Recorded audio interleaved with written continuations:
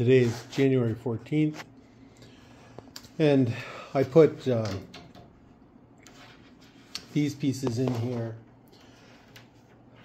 in just the two forward sections of the main hull, because what I'm going to do is they're set down 3/8 of an inch, because I'm going to put a piece of plywood in here and then the other second piece of plywood over the top of this, so that up forward here I've got 3/4 of an inch of plywood in the first two sections, because if I, for some reason hit something or run this up on the beach or whatever, I want this to be extra strong. And then what I'll be doing tomorrow is I'm just going to run a router around here like this, just to take this down to the same level as this, so that the piece that I set in here sits up on top of this a little bit, interlocks with this as well as with that. So that's what's going on with the main hull.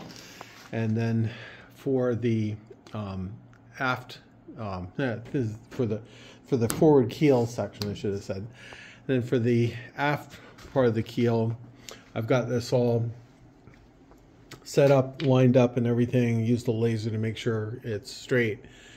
I tabbed in the bulkheads, so these are all epoxied in with just little bits of epoxy and cotton fiber, just to keep it lined up and square and everything. So this is all level and square. The sides are vertical and all of that, and it's straight. And then what I'll be doing tomorrow is this piece will go on here. So, and this is the this will be on the inside of the boat. So this piece basically goes this way over like that. This is the part that I've put the heavy fiberglass on. These pieces here are to support the batteries.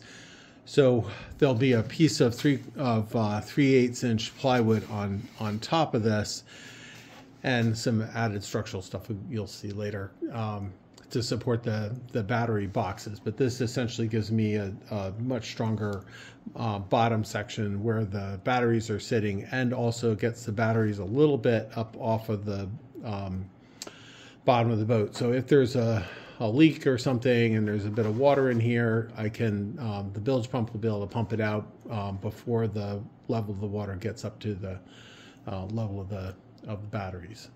So that's what that's all about. So tomorrow I'll be gluing that on here, and then I'll be working on this forward section, the bottom of this, and also making up the pieces to go over the whole front part of this, and then that'll definitely keep me busy all day tomorrow, and probably longer than that. And then after that's done, then I will be doing the bulkheads that go in here.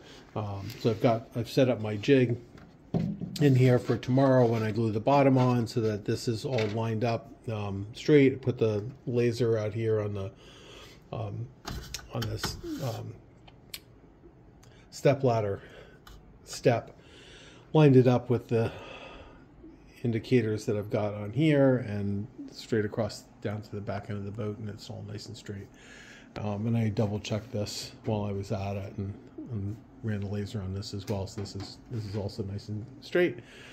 Yeah, so that's where I'm at now. I'll do another video when I get some more reasonable amount of stuff done to take a look at.